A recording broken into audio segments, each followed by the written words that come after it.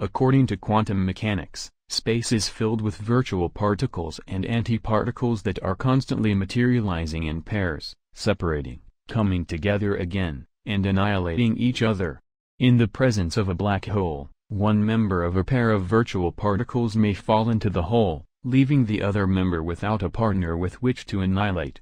The forsaken particle appears to be radiation emitted by the black hole. And so, black holes are not eternal.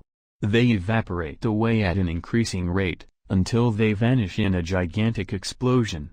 Quantum mechanics have allowed particles and radiation to escape from the ultimate prison, a black hole.